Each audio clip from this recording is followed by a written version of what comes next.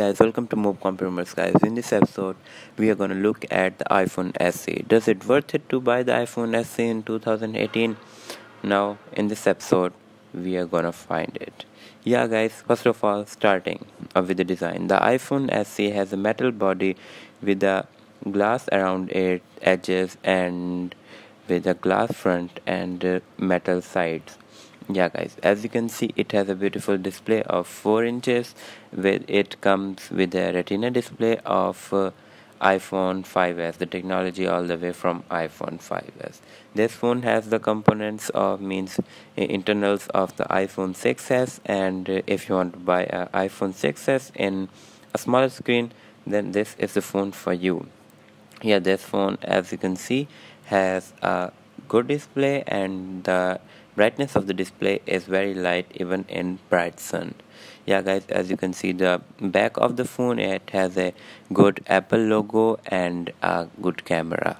On coming on the front, we have a earpiece, a camera, and a fingerprint sensor mounted on the front. Running this phone, my phone is on iOS 10, but you can update it to iOS 11. Yeah guys, as you can see, the iPhone branding and the side speaker grills, headphone jack, and other sides. And as you can see, now talking about the camera, it has a 12 megapixel camera, the same in the iPhone 6s with the dual tone flash. Yeah guys, as you can see, we have the power button up here, and on the side we have volume keys.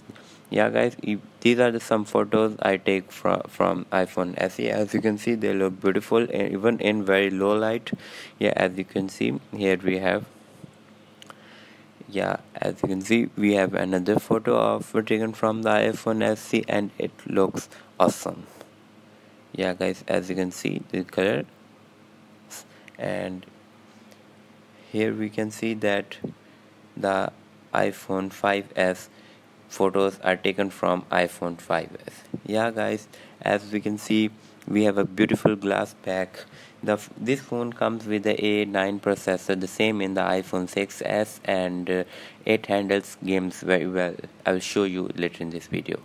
Yeah, this phone has a Gorilla Glass 4 on it, also known as dual ion glass by Apple. This phone have all the internal of the iPhone 6s. As you can see, it has a good fingerprint sensor, but it don't have second generation fingerprint sensor. It only have the first generation fingerprint sensor, and it also don't have a 3D touch, the force touch in iOS in iPhone 6. Yeah guys, now we are gonna play a game on it so we can test how it's gaming. It come with the Apple A9 chip, and it runs like a beast. It runs games like a beast. Yeah guys, as you can see, now wait a minute. Yeah, now coming here, now I will gonna play the game on this phone.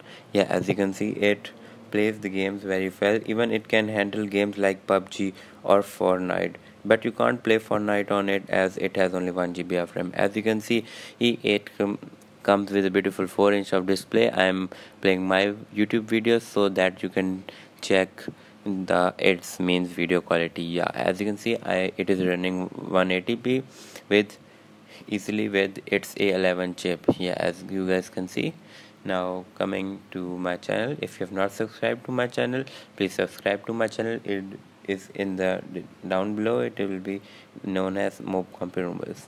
Yeah guys, if you are want to buy a phone with good internals just like the iPhone 6 internals, but you want a small display like the iPhone 5, then this is the combination of the iPhone 5s and iPhone 6s.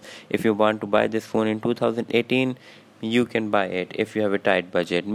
It will be updated in after 2 years. Apple has 4 or 5 years of update. It will also run iOS 13, 14, the next iOS updates. Yeah guys, if you enjoyed the video, then give a like, share, and subscribe to my channel. Yeah guys, thanks for watching. Peace out.